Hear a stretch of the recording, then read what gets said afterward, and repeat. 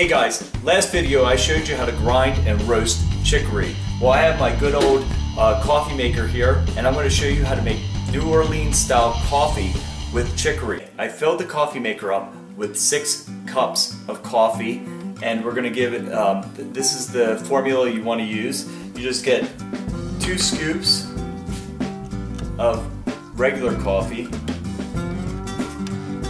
then we're going to have 1 scoop of our ground chicory, and then we're going to brew it up.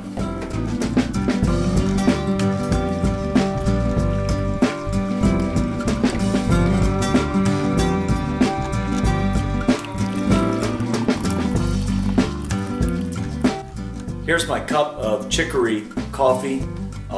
You should look up online. There's a lot of health benefits to chicory. One of the main ones is that it's decaffeinated, so it actually brings down the amount of caffeine that you get from drinking coffee, but it also has good functions that help your liver and your spleen and kidneys and things like that. So it's actually really good to add to your coffee. I'm going to take a little sip of this one.